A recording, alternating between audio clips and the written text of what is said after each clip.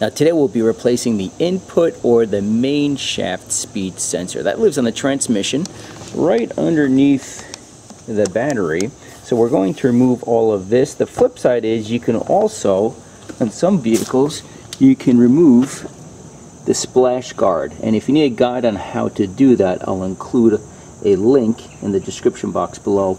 When we replaced the exterior lights on this vehicle, I showed on how to remove that. But that being said, let's just start the job, remove everything here, and get clear access to the transmission.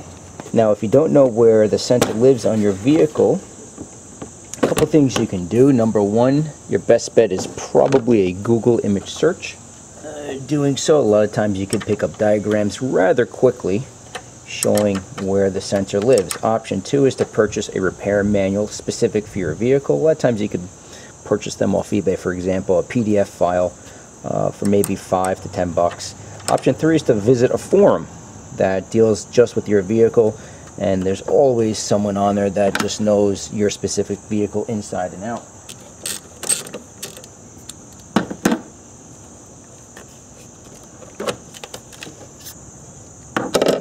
Now, if you do have to replace the input or the main shaft speed sensor, typically you will have a, wrong socket, a trouble code on the dash, or in other words, check engine light, hard shifting, and the cruise control may not work. Essentially, the input and the output sensor that we showed a few days ago, they work in conjunction with one another, and essentially they just allow the transmission to shift perfectly with the right ratio and so forth. But when one of them or both sensors go, you will notice for sure, but typically it's not too hard to replace. Now, underneath the battery is the metal battery tray.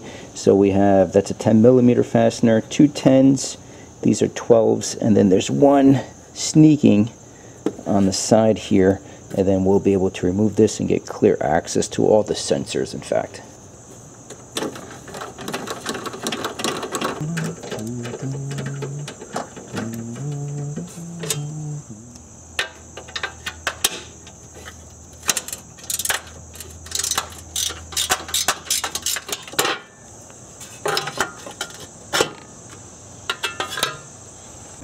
Now, if we look deep in the engine bay here, you see a number of different sensors, but like I was stating earlier, if you just look up what the part looks like, you can start to decipher what's right and not right. So looking at this guy down here, this doesn't look like the part that's a pressure switch. That doesn't look like it, but this guy right down here, that does look like the part.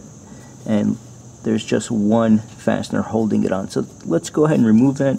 These tend to be pretty, could be sticky to remove because there's an O-ring in there that prevents any transmission fluid to leak out. So you'll probably need two hands to remove this. But right here where my thumb is, there's a tab for the harness connector. Press that down, push that back. Let me remove this.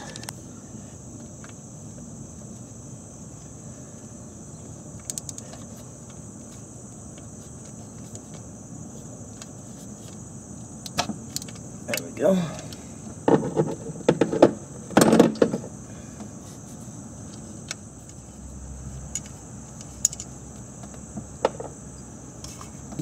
Oh, looks like I can remove it. Let's see.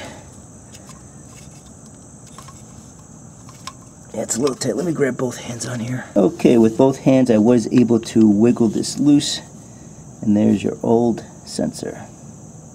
Once you have the new sensor, make sure it includes a new O-ring. This prevents any transmission fluid to leak out. Also, on the opening of the transmission, make sure that no foreign debris falls into that hole. Dirt, leaves, nothing like that at all. You want to make sure everything is nice and clean.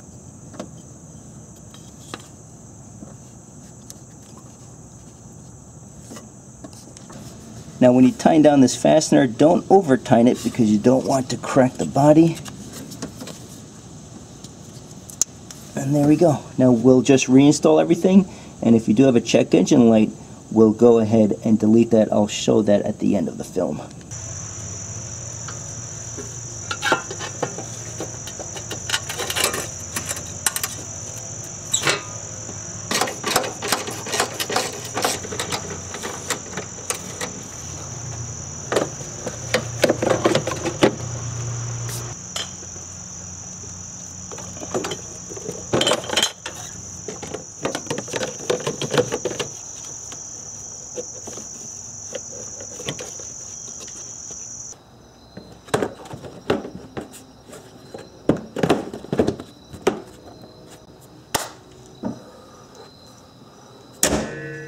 Then of course the very last step is to erase any engine codes you may have or trouble codes. If you don't have a scan tool, you can always go to a local auto parts store. If you looking to purchase one, which is nice to have if you plan on doing your own auto repair, I'll include this one that I purchased off Amazon. It can read trouble codes not only for the engine, the transmission, the airbags, and the ABS. So it's a nice system. It's not too expensive.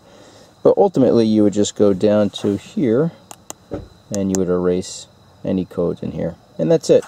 So I'll just take it for a quick test drive. Make sure everything is okay. And we're in good shape. Thank you for watching, and we'll see you next time.